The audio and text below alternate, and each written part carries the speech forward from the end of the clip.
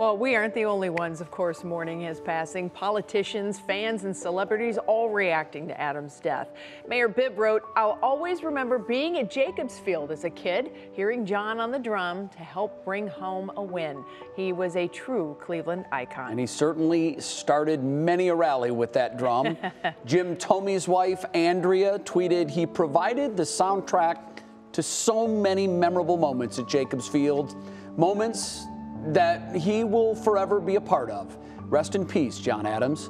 Thank you for bringing joy to Cleveland for years." Well, we want to hear from you as well. Tell us what you remember most about John Adams at the ballpark. You can go to the WKYC Facebook page or the What's New Facebook page. Stephanie Haney will be along in just a little bit and join us with some of your memories.